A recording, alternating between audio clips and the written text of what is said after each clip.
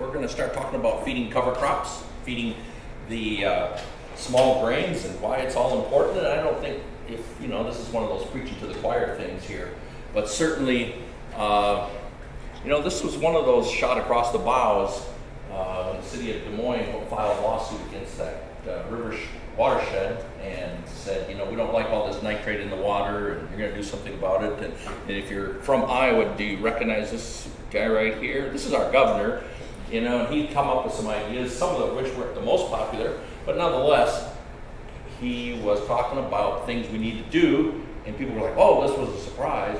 No, it shouldn't have been a surprise. I mean, the handwriting's on the wall, the public's not going to put up with this stuff. And if you don't recognize this, if you ever go to Minnesota State Fair, he's standing in front of the DNR building making this talk, and that's a pretty good place to get the crowd you want. I now live down here by Caledonia, which is in Houston County, the most southeast county, right on the bend of the Beaver Creek, goes through our farm. We live in the valley, it's in the driftless region, and obviously water quality is pretty important to us.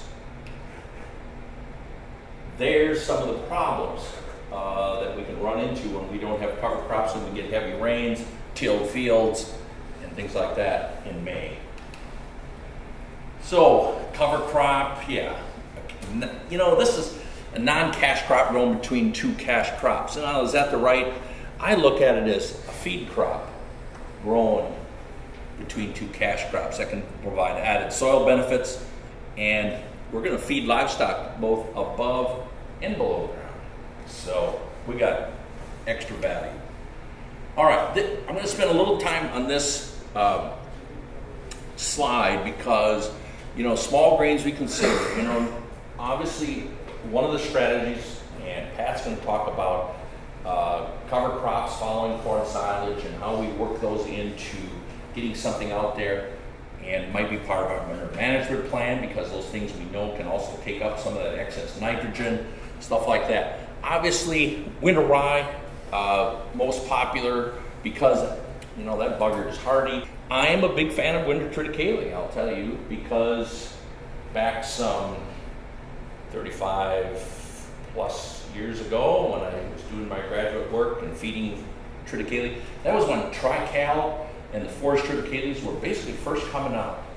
And so we did some of those feeding trials at the University of Minnesota, and we were very happy with the way that is when it's managed correctly. Winter wheat can also be a very good one. And triticale, for those who don't remember, it's a cross between wheat and rye. Okay, so you try to get the hardiness of the rye and get the feed quality and the later jointing, basically, of the winter wheat. So the triticale can bring that in, and that's why I like it. But it is not as forgiving as winter rye as far as we do need to make sure we get that seeding depth, make sure we have an adequate enough time for it to grow before that killing frost. Winter barley, not nearly as popular, not nearly as much used, not nearly the varieties and the numbers to pick from. And the other thing is, if you do feed or plant some winter barley, one of the things we talk about, is that window in the spring when we're going to harvest this stuff, and how we're going to hit that just right. And as plants get ready to shoot that seed head, we want to harvest in the boot, and that's when that flag leaf is sitting there at the top. And then once that starts shooting up, that quality is going to go down pretty fast. And so that is why we look at some of these others, because winter triticale, winter wheat are going to be later in starting that jointing stage compared to winter rye. So we tend to stretch our window a little bit. That's why another reason I like it. Winter barley, if you happen to do that, is a little more comparable to rye. And then the other ones, spring oats or fall oats, when we plant those. One of the things about planting oats, spring oats in the spring, it's growing and it increasingly gets longer days and warmer weather. And so that's a bigger struggle to get high quality forage. But we've been doing it, my family's been doing it harvesting small grains, mostly oats, for about 50 years. And I remember I was about 10 years old. Some University of Minnesota research came out that talked about harvesting in the boot stage. And I remember actually it was one of those after church Sunday mornings and you're kind of standing around talking. And I remember my cousin said, "Did you see that article in the Farmer? We're supposed to harvest in the boot stage." And that was some early work of George Marks, who was a colleague that was almost my age when I started grad school. So, you know, it was a little while ago. By the way, Lee Johnson's going to talk this afternoon. I just have to get this in because I already told Cerise that I remember when we hired him back in the day. So we've been around a little while, but he is a good addition. All right, let's talk about some other. Obviously, here's what we're really talking about a lot. Corn silage, follow with winter rye, winter triticale. You know, one of the things I stress to people is don't tell me it won't work. Tell me what we need to do to make it work. And I'm guessing Pat's going to talk about, you know, get corn silage off. We got to get that 30-foot drill out there and roll through. But do we have manure we're going to put on? Are we going to put it on before? We're going to put it on after we seed? How's it all going to work out? Another option to look at this is last year alfalfa, and maybe by third cut. Are you going to take a fourth cut? Well, we always just kind of assume that we're going to do that. But when you look at a dry matter yield, maybe if we go in there, we got third cutting come off this week. Let's go and put some manure on. We got a little window, and we'll plant some spring oats in the fall. Or potentially something else, depending on the weather, and Mary's going to talk a little bit about that too. You know, we do have some gambles. Is it going to be a warm, long fall or whatever? But I'm going to talk a little bit about how that can fit as well. And then maybe the other thing would be alfalfa, just take the first cut, put on corn silage, come back up here, whatever. So basically, I think about kind of a 3-2 system where we're increasing the number of harvests that we get of forage in 2 years, 3 harvests. Or maybe even we start doing a triple cropping, 3 crops in the same year. Harvest, corn silage, plant, we have crops. You know, maybe not harvesting, but we're growing 3 crops, even in Minnesota. Here's what I was just alluding to a little bit about how a spring oat, and Mary and I were talking about this before, and it's kind of, you might have to play around a little bit. I like to go in Minnesota with a fairly early spring oat and plant it after August 15th, but not much later. I'm going to try to hit that window and maybe in that alfalfa situation. But because it's a spring plant, it normally is used to warmer weather and longer days. And when we don't have the longer days, we physiologically fool that oat plant. And when we do that, we get an amazing low lignin, kind of the similar NDF, but we can have high sugar levels because with the days getting shorter, the plant, a spring oat, is telling itself, I got to shoot a seed head, I got to shoot a seed head, reproduction, that's what it's about. So it's accumulating these sugars, but the day length keeps getting shorter and the plant goes, do I put a seed head out? I'm waiting. And so it accumulates sugars, low lignin, NDF. It's some pretty good forage. So something to think about in lots of feeding situations. Not a new concept. 1910, the old little one-horse drill comes through. People were planting winter wheat in their standing corn, 40-inch rows, 42-inch rows, whatever. And they knew they needed to get their winter wheat in before they were going to run out of time to get it done. And so they went and planted that winter wheat. It was sprouting, and a month later or more, they were still hand husking that corn, but the winter wheat was starting. So something interceding and whatever has been working for a long time. Okay, now we're going to get a little science. Borderline boring, but anyway, NDF. NDF is kind of the fundamental thing about forage. It's the digestible fiber of some varying degrees, and you know, we can talk about all kinds of analytics and all that stuff. But NDF, you know, it's the cell wall. It's what makes the plant a plant standing up. It's made up of pectin, hemicellulose, cellulose, and lignin. Very 100% digestible, basically. Pectin is your jams, by the way, in case you had some pectin this morning. Hemicellulose, very digestible. Cellulose, pretty digestible with enough time if it's not blocked by lignin. And so you think about cellulose is made up of glucose units, starch is made up of glucose units. The only difference is how they're bonded. And usually I bring some Lego blocks that I can show how the bonds are different, and that makes all the difference in the world. Starch gets into the rumen, boom, boom, boom, very fast. Can be risky. Cellulose a little slower, but it's made up all these little glucose units and beta-1,6 and alpha-1,4s for each starch and cellulose. We can go on and on and bore you very quickly. But basically, NDF is a neutral detergent solution. When we're doing that, we're trying to get the stuff out of the cell wall and measure what's left.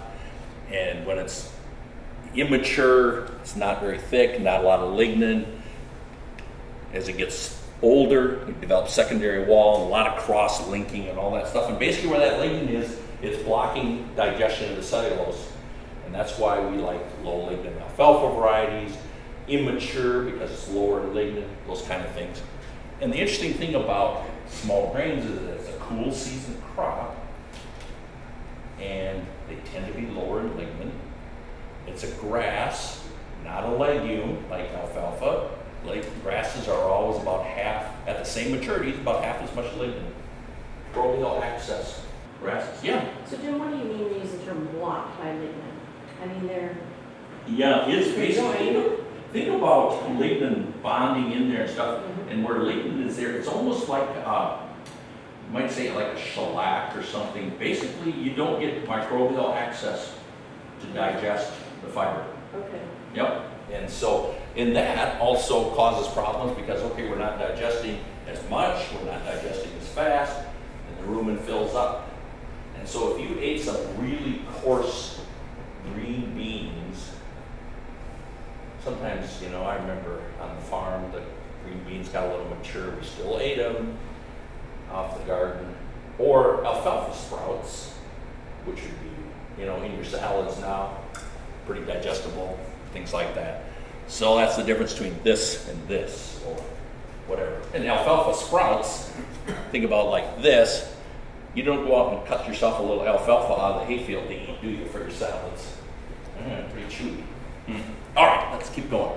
So think about NDF as the structural types of thing. If you opened up all the windows and all the doors and all the stuff that was in the room could run out, that's what we do with an NDF solution, an ND, neutral detergent solution.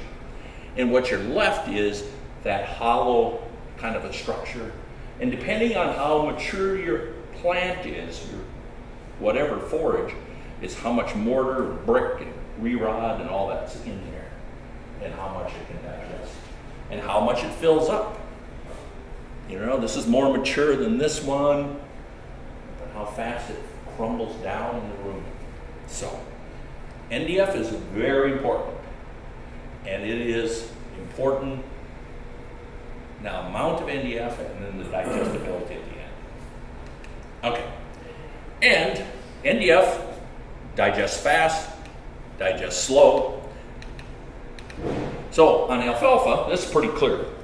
What's the fast stuff in alfalfa digestion? Basically the leaves is going to be fast, but you get the pectins and the sugars and all that stuff coming out of the cells and all that. And then it kind of slows down, and over here, some of that's not digested at all. What's left there? Stems, okay? And corn silage, a little different, tends to be a little more of an angle, a little more tall, but corn silage is a warm season grass. Orchard grass or cereal grains are cool season grasses. So they're a little different. And you'll see some more. I'm going to show you But that's important to think about anytime we're feeding cows, whether it's beef or dairy, young or old, is how much NDF and then how digestible it is, because that rumen's kind of like a factory. Things are only going to move through so fast. You have a slow factory or a faster factory. Here is some just widely publicized research done by a young researcher. Okay. I just was, come on, bring it on. I want it. Yeah, I know. Oh, I wasn't expecting that. And then there's George Marks, who was, like I said, kind of a predecessor. He did a lot of small grain stuff. He was up at Crookston, and we did some of this stuff out at Rosemont and things. Basically, these diets were simple. 50-50 forage concentrate. Okay? We had some different ones. Notice the NDFs, again, grasses, small grains, they're almost always higher in NDF as compared to alfalfa. Okay? But we don't show it here, but because they're lower in lignin, they are going to be more digestible NDF. Here's the crude proteins. And again, this was a spring planted oat. This was a winter triticale. And then we harvested that on Memorial Day weekend. And we went out on Saturday, started chopping, chopped a load or two, put it in the bag. The bag was just sagging. It's like, I think we're a little wet. We better come back on Monday. So Memorial Day in early 80s, whatever it was, we were harvesting triticale. But the milk production, notice how the triticale compared very well with the alfalfa back then. That was somewhat of a surprise to us, but we were really pleased and went on to do quite a bit more stuff. Heifers and dry cows can also work into that. High forage diets, moderate energy. We're going to look at some other things, the minerals and stuff. But again, we have that window, and we run into it with cereal rye probably a little bit more, where we maybe won't have milk cow quality, but they are still good quality, and we can almost always use a forage somewhere on the farm. So here is some of the minerals on these same, on the triticale compared to alfalfa. We know here's calcium at 0.4, alfalfa is probably going to be 1.4, phosphorus 0.42, probably pretty similar. Here's something, grasses and cereal grains can be luxury accumulators of potassium. And if we're going to put it into dry cow diets, we better watch that, because we do not want potassium levels over 1.5. I like 1.25 probably for dry cow diets. So we got to watch that. But again, combining with some corn silage might be a possibility. Jim, what's the concern with the high potassium? Oh, high potassium in dry cow diets, of course, we just set them up for some milk fevers when we have too high potassium levels. We think about low calcium, and back when I was first starting grad school and even growing up on the dairy farm, we always like, low calcium diets and stuff. Well, that was part of it. It's phosphorus, it's potassium, and we can do all sorts of things. Are you guys feeding decads? Huh? It'll be interesting to hear that. So, all right, here's some more recent stuff. Down at Penn State here just a couple of years ago, they fed either winter wheat, winter triticale compared to some corn silage, or added to corn silage. They also did some forage sorghums, and they did some fall-grown oat silage. They fed 12 cows, but basically, this is not a great amount, only putting 10% dry matter of that forage. But I want to show you something about how that can actually work. So here is the composition of the forages. They had two different corn silages, and NDF's pretty similar. Notice NDFs. These are good NDFs. And you'll notice the sorghum. They harvested both of those at 60 days. you let sorghum go that long and you're going to have some fairly high NDF. Doesn't excite me that much. These are lower lignin contents. Again, alfalfa would be about twice as high. Here's something though. Notice the starch contents on the corn silages, and the starch contents, I mean, hardly any starch at all in those small grains. What's the perfect combination for that? Some corn silage, some small grain, feed it to heifers, feed it to dry cows. Don't get too fat, not too much energy. So that's one way we can make those work. And Jim, on that previous slide, you had 9% sugar. Mm-hmm. Oh, let's see, where are we going? One more? One more. Right Oh. 9.35. Oh, yes, I'm glad you pointed out because I skipped over that. One of the things about grasses over legumes too is that they do are higher in sugars. And forages in general of legumes and grasses are going to be low starch. This was interesting in that we did have 9.35% sugars, and so there is some more sugar in grasses and small grains prior to boot stage or at boot stage compared to at the head, and then your starches are going to be lower too. Yeah. So there are more fructans in grasses than in legumes, right? And what does that do in the dairy gut? Well, one thing, sugars are actually very beneficial. They're a rapid source of energy for microbes. And when we have soluble proteins coming in, you need to have two things that are running the race together. And they are very good at that. You know, sometimes we like to have lactating cow diets, 5-6% sugars. And so we can get some from the forages. You know, another alternative is they're adding liquid molasses and things like that. But if we can bring it in with some of the forages, again, you know, the counter argument to that, since I do have horses also, you don't want to have too much sugars in those early spring grasses and pastures.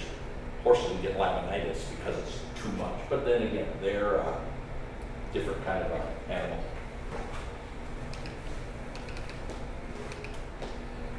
Okay, keep moving on here. Here are some of the, again, milk production.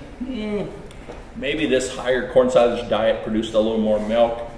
One of the things in these diets, they did not have what I would call a good clicking on the microbial protein production there. Those are pretty low milk proteins. I'm guessing Pat would be not real happy with his nutritionist if he was getting less than 3% or 3.1 milk proteins.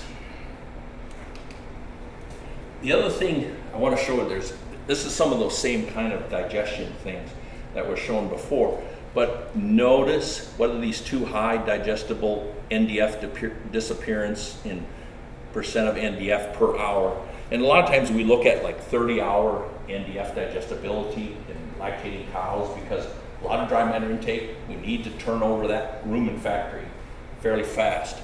And so we like to see greater rates of digestion. We get some early alfalfas, 30-hour, and then we're going to stall that out. Corn silage has always been a little slower out of the gate digesting that NDF. Again, because it's a warm season grass. And here is that fall planted oat silage, again, really high, even at the 30-hour. You know, we like to get up, we like to have that whole diet NDFD about 50% for all your forages. And one of the things, you know, they talk about good corn silage has a lot of grain in it. Well, why is that? Well, because we get a little more performance because the NDF is not that fast. So sometimes we make up for it, but really what we want is that corn silage to have good NDF digestibility as well and not rely on, otherwise we're just pouring grain into them. So that. Again, we could have some stuff that gets pretty mature. Here is a sample from last fall actually. And this got to be pretty mature and it did not have really great total tract digestibility. It's slower. We look at KD is the digestion constant. We can get all kinds of science in there. But yeah, Jim, define pretty mature. that was stuff that we didn't get to in time in the spring. It was all headed out, and probably 2 weeks after it's headed out, 4 we got jumped. Yeah, that was like, it's wet, we can't do anything about it. I'm never doing this again. Like milk stage, dough stage. Uh, good dough stage, yeah. Okay. And so, yeah, we lose some stuff, but yet we still have ways to use it. And like I said, good dilution with corn silage. This is what the hills look like around our area, and I mean, we are all no-till and things like that. And I just get so upset in our county when I see, there's 160 acres, and you can see what the terrain is like. So on 160 acres, you might have 100 tillable, and they come in and they put the whole thing into soybeans, and it just burns me to no end. So again, we can always find ways to use it if you have livestock in your system. And you can see we had high NDF, we had low protein, but we can do that. This was, again, compared to a 60-day average of Triticale that was sampled by Dairyland Labs or Rock River, can't remember which one it was.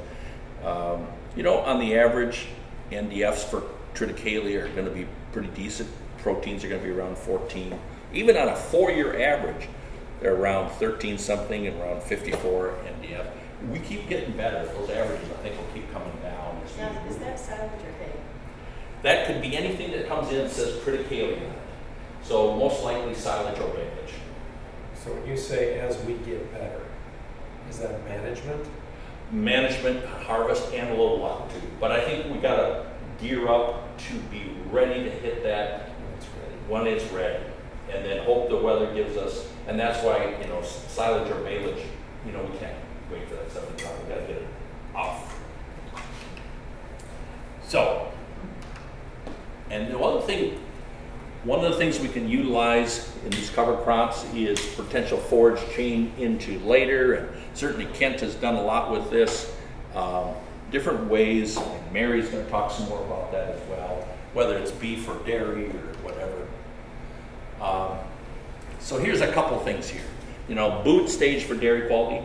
Oh, maybe we don't need milk quality, but we kind of and have the forage tested. Test, don't guess.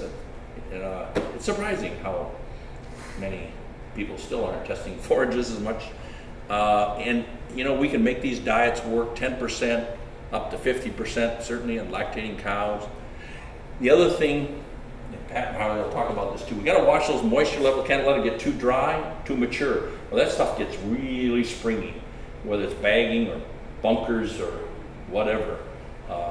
Trying to get that packing. And I have seen some honking big tractors on 12-foot bags trying to pack Triticale silage in. And it's amazing. You see the tractor just rocking. So what chop length are you recommending? I recommend no longer than 3/4, theoretical. Yep. Regardless of maturity. Mm-hmm. Yeah. Yep. Small grains is not where I want to try to get my forage part of it, because we need to get that in the pack. And the other thing is, when we shop a little shorter, we speed up that digestion of NDF a little bit. Yeah, that's a good question. What about baleage on small grains? Baleage on small grains? Digestibility if you're not chopping it up. Oh, I'm probably not going to try to put that into dairy cow diets, milking cow diets, if I do, unless you want to just crank her into vertical a little bit. But you will slow it down a little bit. But there's certainly lots of ways I've watched cows, if you don't have anything else to do, just sit and watch your cows eat, and you can learn a lot from doing that. But yeah, this is, and again, I think I'm going to get off here pretty quick, but Mary's going to talk about it. And there are times a year you plant some things, and there are times a year you plant other things, because at some times a year, this stuff was planted August 25th. And here we are, 60 days later, And you can see, yes, this actually was all planted, this stuff. And there are things that do not grow when it gets cold. And so we have some, here's some forage oats, and here's some kale and rape and radishes and whatever, different things. But you can see here too, some stay green, some not. So certainly work with advisors or consultants or whatever on what you want to put in and when.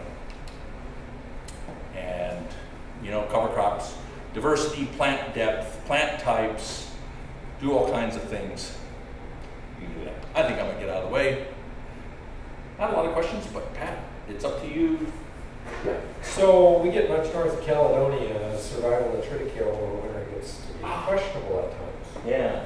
One of the things I have found, and we had pretty good even at Rosemont, that stuff, you need to have that 1.5 to 2 inches deep when you plant it. That had a big determination. Big determination. Survival. Yeah. And you shallow 1/2 inch or whatever it'll come up, and it always would freeze out.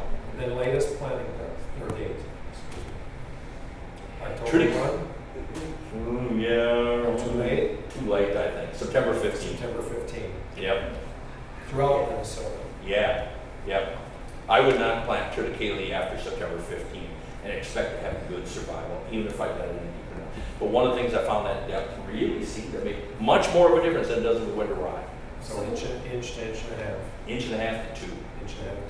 Yeah. So that date, that September 15th, that's for northern Minnesota, or is that for southern Minnesota? That's southern Minnesota too, because I want to make sure I get that much growth. Yeah. Yeah, see you in Nebraska, people. You know, I love it. I read these cover crop stuff, you know, Indiana, Ohio. We're doing this, we're doing this. Well, yeah, you're about 500 miles south of us. We're not quite as, No. we don't get it as easy as they do either, but yeah. But your winters are more mild. We could go to October 1st, Yeah. probably on Triticale. Yeah. Jim, this is an aside, but what's the significance of the difference between an NDF for 30 hours and 48 hours? Oh. I see those reported. That's a very good question. So, I personally am a 30-hour fan because what's the average time that most forages are in the cows rumen? Oh, about 30 hours. Some are going to be faster, some are going to be slower.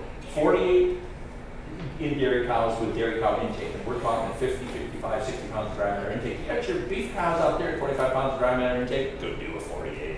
They got forever. Exactly. That's, I mean, I think the biggest difference. If I was shooting for dairy, I'd do 30. If I'm shooting for beef, I'd do 48. Yeah. I don't say that 48 is kind of false, actually. Yeah, it does vary. And dry matter intake is a big factor. And the dairy cow, high producing dairy cow, she's got to move that stuff through the factory. Yeah. All right. Well, thanks, Jim. Good morning. My name is Patrick Jones. I'm going to talk this morning how we seed, harvest, and feed winter rye on our dairy operation in northwest Iowa. It's a little bit south of where Jim's talking about, but we get some really cold winter temperatures. My family and I, my wife and I, and our 2 adult children run a 1,000-cow Jersey dairy near Spencer in northwest Iowa. We've been seeding winter rye for forage silage harvest for about 15 years. So we've kind of done some do's and don'ts throughout the years, and now we're using winter rye more as a feed or a silage. Last year we seeded 900 acres with cover crops. So we went out and we killed quite a bit of it. We kept the best for harvest for silage for our dairy herd. We've kind of increased our number of acres over the years. We've increased our herd, and we're using a little more feed as time goes on. Just a little overview of what I'm going to talk about. This is what our site looks like. I'm going to talk about seeding, harvest, feeding, and then maybe some planting of other crops following the winter rye harvest in the spring. And we feed it now mostly to young stock, but we have, as Jim's talked, we've used early harvest and fed that to milking animals as well. And that's how we time our harvest, is what feed do we want? Do we want a milking cow feed to stretch our silage or our alfalfa haylage storage, or do we want heifer dry cow feed? So we'll time that. So let's talk about seeding. We've seeded 2 different ways over the years, but as Jim talked, we seed as soon as we can after silage harvest. When that silage chopper is in the field, normally we're seeding in the same field. And in our part of the country, northwest Iowa, that's the first 2 weeks of September. And it does yield the best product in the spring is if you get that early season growth in September, if you can do that. So we've seeded for many years using broadcast seeding, just rented a fertilizer hoppy from the local co-op. We seeded 2 bushel an acre, broadcast. We came back and we would use the tools we had on hand, a light tandem disting or a soil finisher, always followed by a roller. This is a low cost option. It's tools you have on hand. It's quick. The seed depth is variable. It would depend on, say, your soil conditions, dry, wet at the time. So one thing you're looking for in this is to get a smooth seed bed. You want to have, if there's any ruts left from your, say, silage harvest, sometimes it's wet and you're chopping anyway. You've got truck tracks, you've got wagon tracks. This operation will level some of them out, because we have to remember we're coming back in the spring and we're going to harvest this, and we don't want all this really rough seed bed. So maybe this is desired at some time to come in and fix some mistakes we've had during the fall harvest. Not the perfect seed depth. You get a varying seed depth, so maybe it isn't quite optimum for the actual plant production. As we've moved through the years, we've purchased a no-till drill. That allows us to cut our seeding rate from 2 bushel down to 1.5. We think we get a much better seed placement. It gets it that inch and a half, gets it down there. We can utilize our seed better. We get a faster, more even germination. This is a picture of probably 30-day, 45-day seeding. You can see you've still got your corn butts are still standing in the field yet, and that's what we're after. We want to do the least disturbance as we can. So we like this better if we haven't torn the field up with the silage chopper. Now, if you've torn it to pieces, you're not going to like this quite as well. You're going to have to do a little bit to fix it. But this is a fast thing. We leave the root balls intact, and when we choose our fields for harvest for winter rye, we're in an area where we're flatter. We don't have quite the rolling ground, and we'll have field with potholes in it, just low areas that we farm just fine, but in the winter or early spring, they'll collect water, and that'll smother that rye right out. So you have to be kind of careful. Have a well-drained field if you're planning on harvesting that, because it's no fun to go out and have 5 acres out of the 80 acres or drown it out. So we choose our fields, try to have the right fields for the right thing. Switching to spring, we always talk about 2 harvest options, in that one is an early harvest option, and that's like Jim talked, that's your higher quality feed. In the mid-May, in our neck of the woods, we've cut a lot of years in that 15th to 17th of May. We're out there, we're cutting in the boot stage, and we have a nice high quality product. 13% protein. We can feed that to milk cows, mix it right in with, if we're short on alfalfa, haylage. And This has great feed quality. It brings in some concerns as far as agronomic in that the ground's still wet. It's almost muddy under there. So when you cut this and you lay it down on wet ground, it'll take 2 or 3 days even to get it to dry to a 65% moisture. It's a high leaf to stem ratio product. It has a lot of leaves to it, not much stem. It dries a little slower. So you pull in, like Jim said, with the chopper, whoa, it's 73%. You better wait. So this will be a little slower. It's a little bit concerned. You can almost see on the tractor to the tire, it's wet. But you end up with a good product. You're running duals on the... You're running duals. How wide a windrow are you trying to... This windrow is a 15-footer. Okay. And then we put it down to a 9-foot. Okay. So we dry a little faster. This is showing maybe an early harvest. It's about a 3-foot. You can kind of see no heads. Your flag leaf. Yep. See, this is what you're doing. And so this is your early harvest. And it works well. We've gone to this is showing we'll bring those windrows and we'll merge them for these larger choppers. We'll put them wide to dry. This year, for the first year, we've come with not a mower conditioner.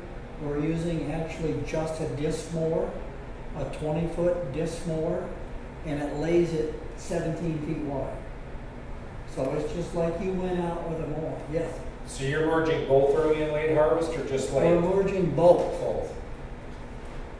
But we are a little mindful because on a late harvest, when you get crops that are this tall, fully headed, you got a lot of tons an acre. Early harvest will go 2 ton an acre. Late harvest, all of a sudden we've got 3 ton an acre. So we're a little careful on how much we actually do merge in a windrow. The choppers are big, but they can only pick up about. It picks up kind of hard. It's not like alfalfa. It's its own thing. Because of the hollow stem, it stays separate. Your pickups need to be pretty good. You need to have pretty good equipment. I like that you're doing the non-crimping. I really think with small grains, seeing some of those, I'm not sure crimping conditioning does anything for help us dry faster. Well, we've gone to that. Like I say, this is our first year. We wanted to, and we've gone to the non-crimping for the rye. And then we harvest 200 acres of alfalfa for dairy quality haylage also. We're going to this is off not on the chart, but we're going to alfalfa, we're going to the Harv Extra, the low lignin, so we can reduce our alfalfa cuttings from 5 cuttings a year to 4. When you do that, you get a higher tonnage per cutting. So then you need to lay it wider, thinner, so the drying time is better. We've gone to the hay in a day where we'll cut in the morning. We'll cut alfalfa from 7 to 11 in the morning, merge from 3 to 5, and chop from 5 to 7. And it's 60% moisture. But it takes the right equipment. And I'm of the opinion that the first moisture out of alfalfa coming out doesn't come out by the benefit of the crimping. It comes out respiration through the leaves, and we have seen that firsthand in that then the leaves and the plant stays more intact when we try to merge it and handle it just to get it chopped, then it stays together better. If we crimp that, we tend to damage it. Even though we're rubber crimper, we damage it. And I think the same thing's true here. You're not damaging that crop. So clearly you think you gain more from the hay in the day than waiting to cut in the afternoon when sugar content's higher. Yes, we do. We actually, though, we modify, we gain more from the hay today. It's from a two-part deal in that hay today, if you're going to do that, then you're laying it thin. You're laying the alfalfa or the crop so that none's laying on top of the other, or less than 80% or 80% coverage. That gives an even drying for the crop. Then when you've got 60% moisture product in the bunker, then you've got more of it that's actually 60%. You don't have some that's 40 and some that's 70. Because then when you put it in your bunker, it ferments, you take it out, you've still got that 70% portion that you averaged out, but the cow eats that. That's higher potential of Clostridium right there. And that's where you get more even with your hay today. We modify it some in our early spring. We'll actually cut alfalfa in the night. Say 6 to 9 at night, so it gets very little sun on it. Then the next morning, as soon as the dew's off, we're going. We're ready to go. So we kind of use that. Because at times with your high humidity levels in our areas, the hay in a day doesn't quite work. See what I mean? So this is our late harvest on rye. Like we were talking, rather than being a 13% protein, it's a 9 to 11. I've got feed tests with me that we took this spring. We had a 3-ton yield. It was 10.4% protein. I had no intention of feeding it to milking cows because I have replacements and dry cows that I planned it for. And that's where it's going. It's a different situation. You wouldn't think it's late May chop. The ground conditions are solid. The rye has grown that extra ton. It's taken the moisture out of the soil. Everything's pretty dry underfoot. It's good to go. But you gotta have a need for that feed if you want to let it go that far. Storage, we put it in bunkers, and we do follow. We go with a 1/2-inch particle size cut. When it gets that late cut, we crank it down.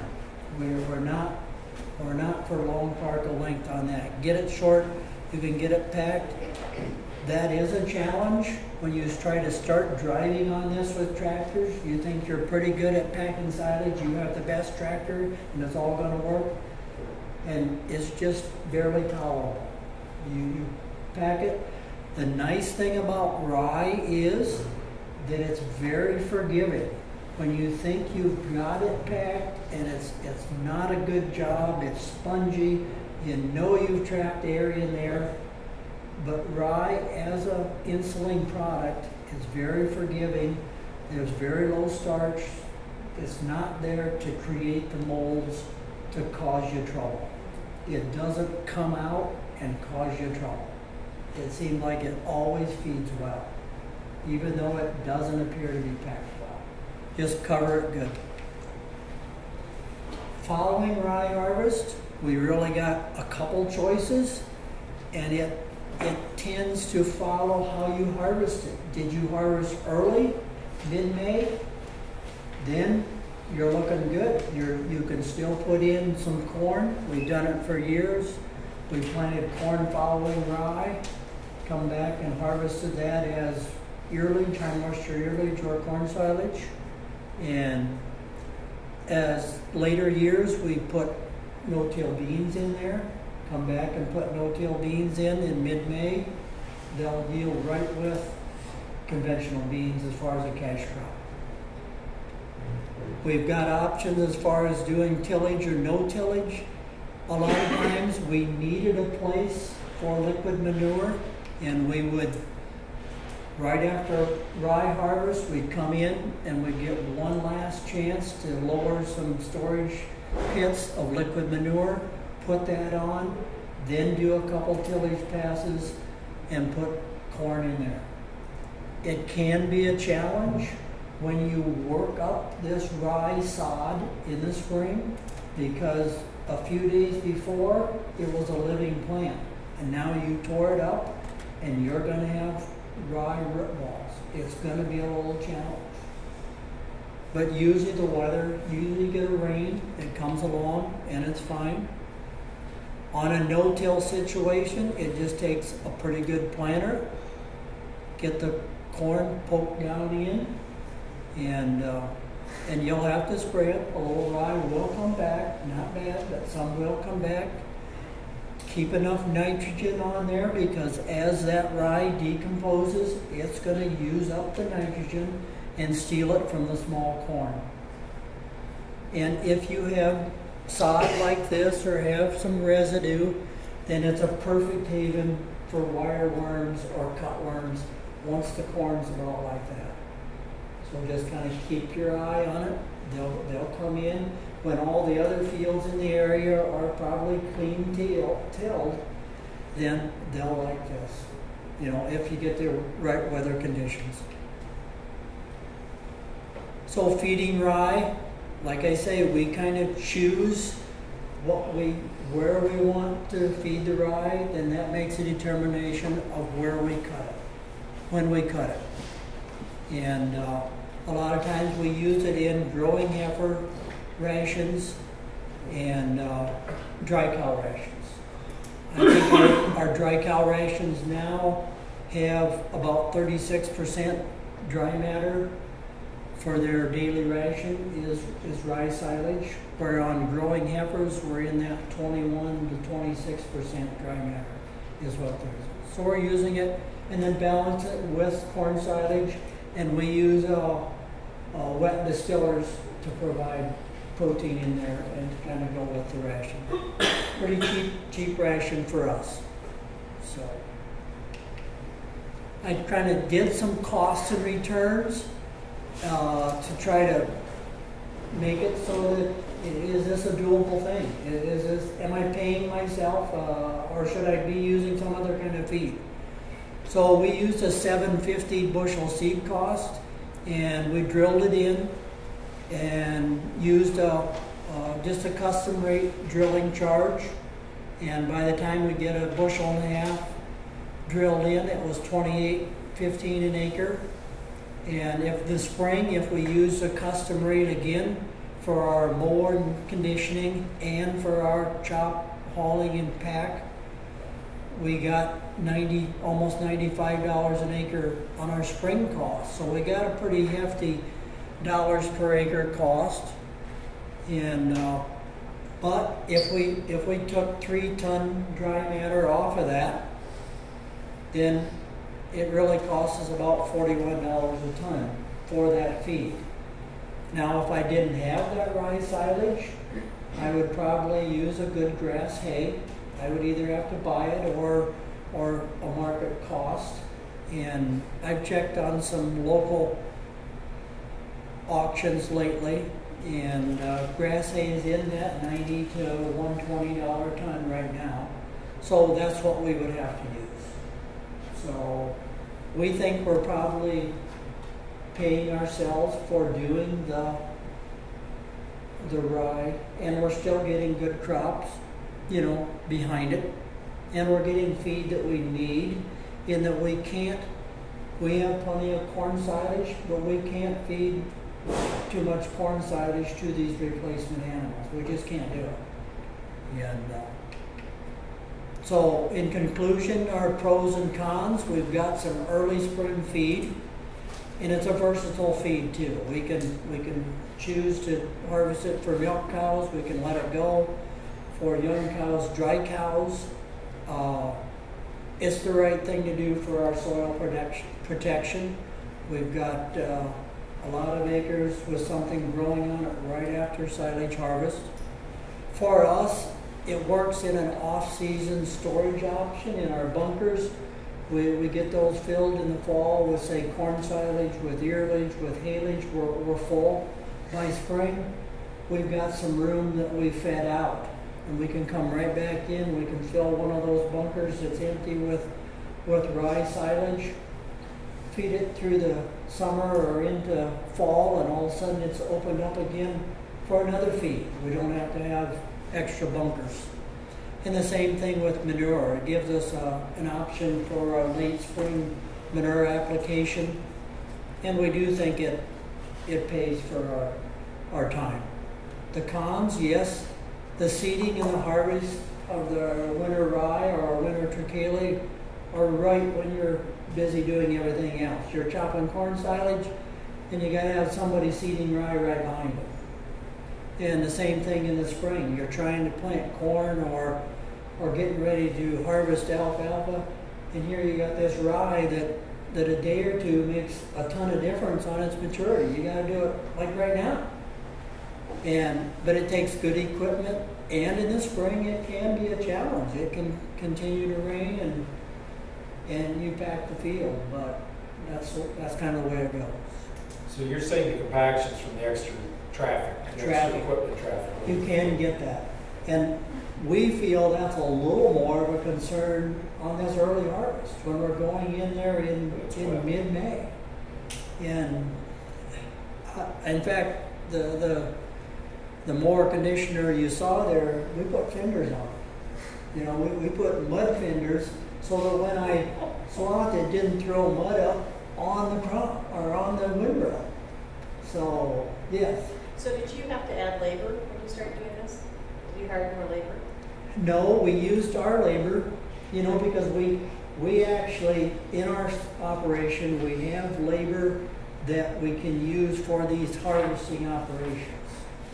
For corn, for silage harvest, for alfalfa harvest, we have that labor and that equipment.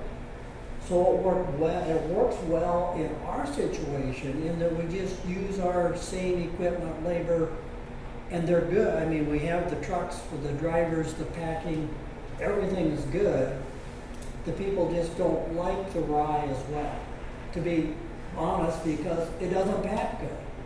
And we always have said rye is the right moisture to chop for 10 minutes.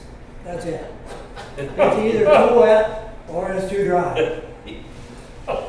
That's an extreme, but So, and that's the way it you're is. trying to get 60% for rye as well? 60%, 60 to 65% moisture is what we would like.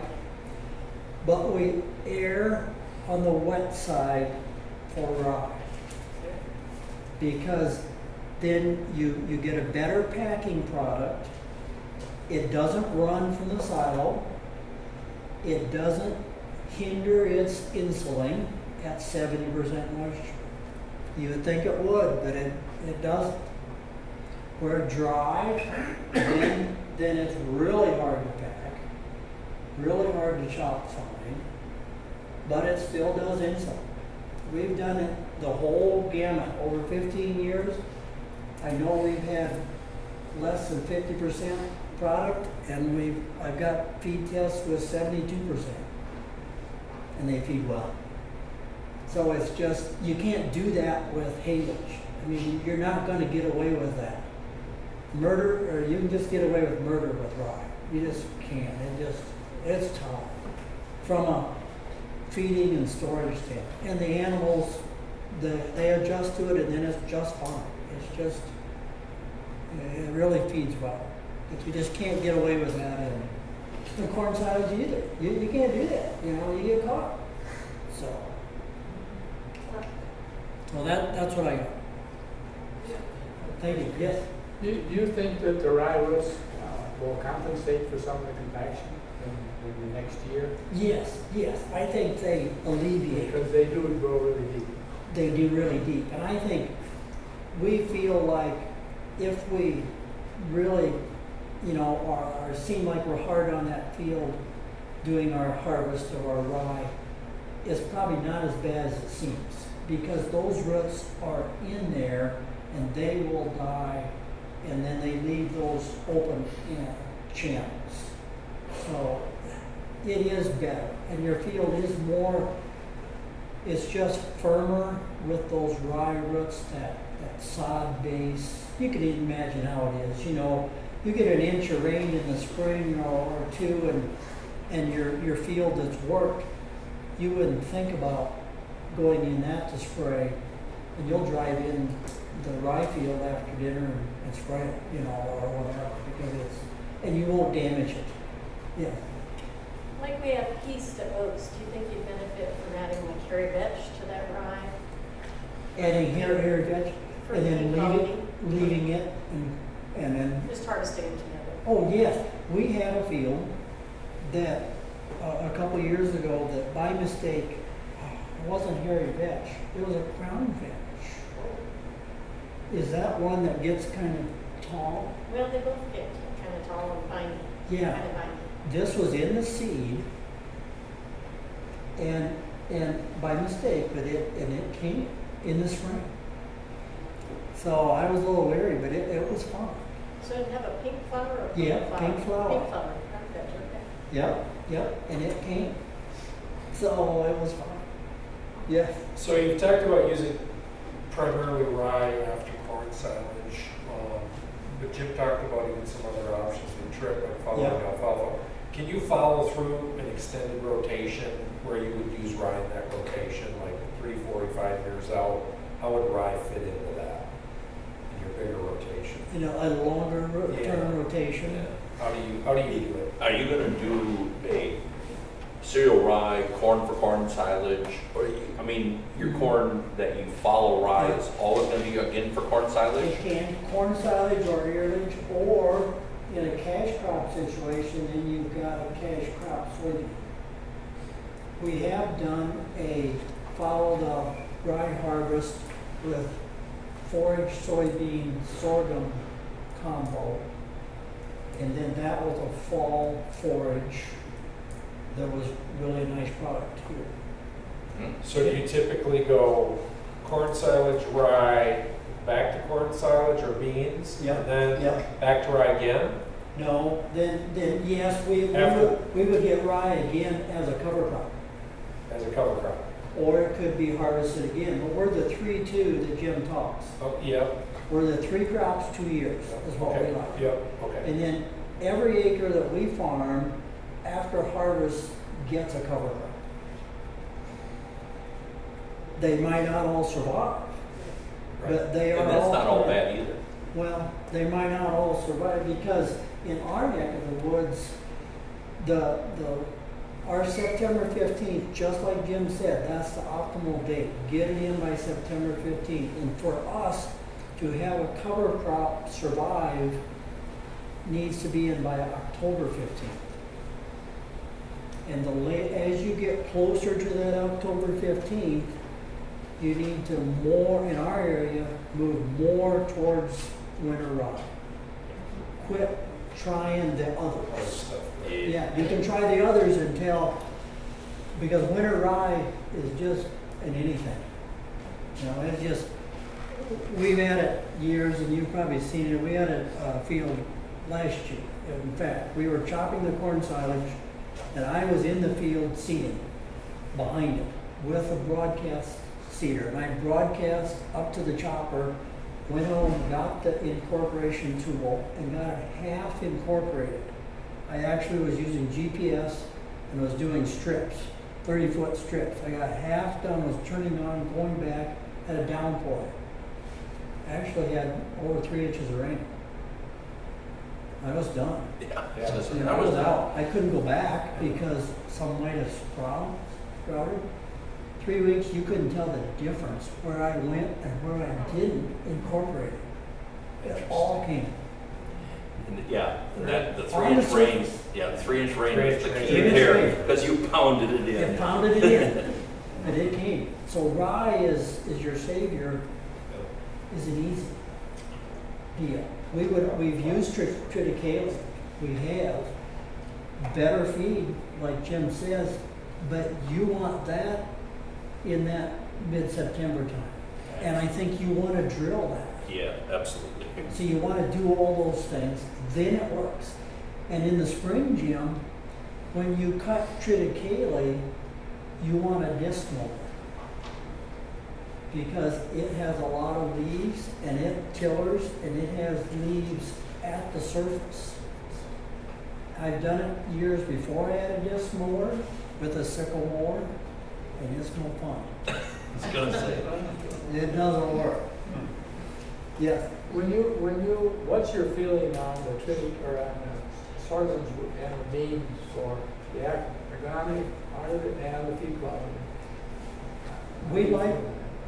We think in our area, at times, it would get dry enough or rains at the wrong time that we wouldn't get the yield we liked. That was agronomical. It would suffer. And then sometimes the fall harvest can be a challenge. A couple of years we got a frost, it got nice, and we got a frost and thought we were out. But it actually was fine. It frosted the top 6-8 inches, stayed green underneath. We cut it, and it was perfect feed. But boy, timing had to be just about right. Otherwise, you could kind of, and it can go down. It can winds or fall rain or something can take it down, and it takes pretty good equipment to get it back. You can lose some. You get stressed over trying to get all this done. You get used to it. You hit so that it's just fine. We're old enough right now. Yeah.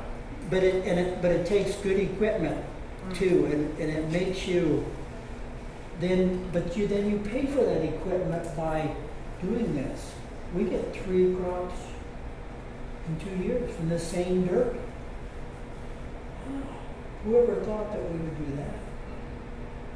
You know, and save the soil to boot. The erosion's big. Yeah, and make the soil better in the end. What's your organic matter done in the last 10 years? It's up. It's good. We have the better piece, and I'm going to test it again, but the better piece was over 7 by the barn.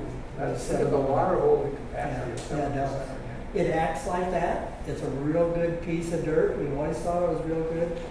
A guy that sold us alfalfa wanted to test the soil just to follow it through, and we hadn't tested that as much as we should have. So how did your fields perform in 2012 then when it was dry after you've been doing this for a while? It was better. We averaged 88 bushel of corn. And your neighbors got? I don't know whether we were good or bad, but that's what we averaged. You know, we fed the cows. That's what we do. I always tell the seed guy come, and he repeats it to me, and I said, I'm not buying seed, Kurt. I'm planting feed.